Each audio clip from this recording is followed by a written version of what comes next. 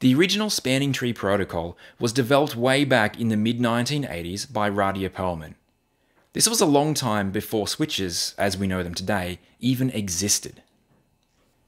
What you're seeing here is the original paper published in 1985 outlining how spanning tree works. And it worked well for its time. But back in the early 90s, the demand on networks wasn't what it is today. They didn't connect phones to their network. They didn't have mobile devices or high-speed internet.